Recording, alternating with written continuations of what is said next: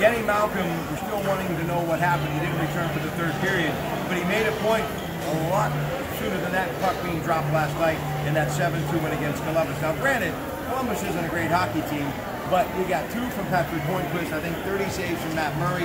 They go on to get a win. Chris Letang gets a goal in that game, and they made a statement. This is the Penguins that we need to see. And Sidney Crosby got a little physical. I like it. We need more of it.